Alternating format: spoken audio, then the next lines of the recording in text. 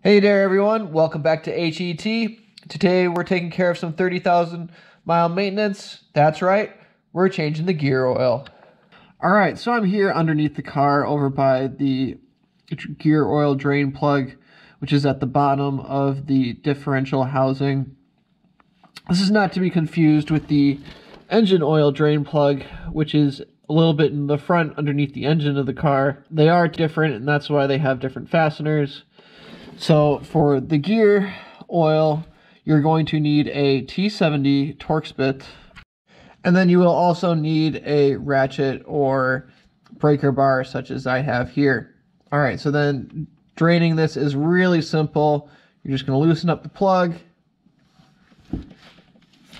There we go. And then get ready to unthread the rest by hand.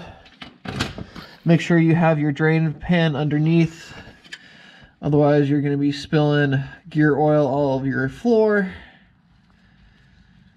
And get ready for a bunch to gush out once this thing comes out.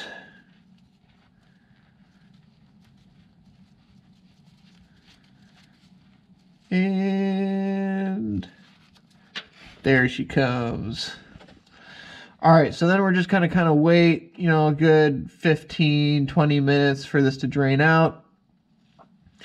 And then we'll go ahead and start refilling the new gear oil, and that's really all there is to it. So while we're waiting, we'll go ahead and look at where we're going to be filling in our new gear oil.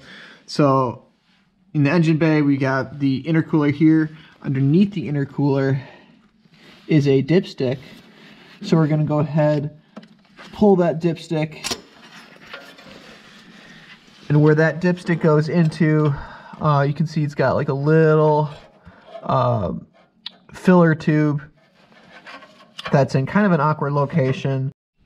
So to help with that, we have this flexible filler tube attachment that we will be putting onto our bottle of gear oil.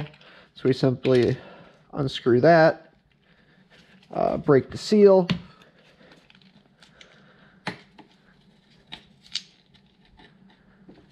and then this just screws right on to the top like that. And this has like a valve here that opens and closes, and so we can avoid any unnecessary spillage.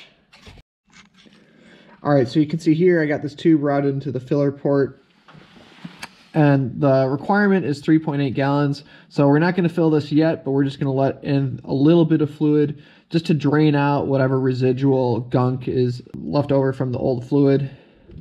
So we'll go ahead, open up the valve, let a little bit through,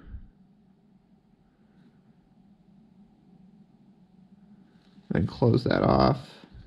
All right, and then with our fluid drained and flushed, we'll go ahead and install our drain plug and new crush washer. As always, I'll have links to all products and equipment I used in the description below.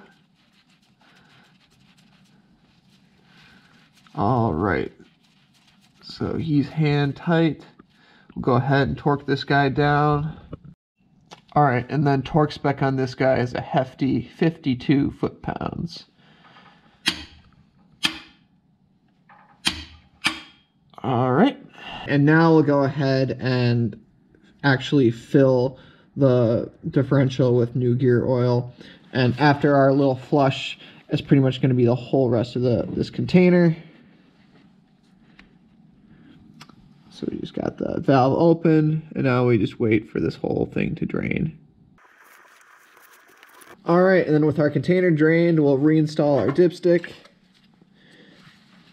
And that's it. We're done. So I hope you guys like this video. If it helped you, give it a thumbs up. Subscribe, really helps out the channel. As always, have fun with your guys' projects. I'll see you guys in the next video.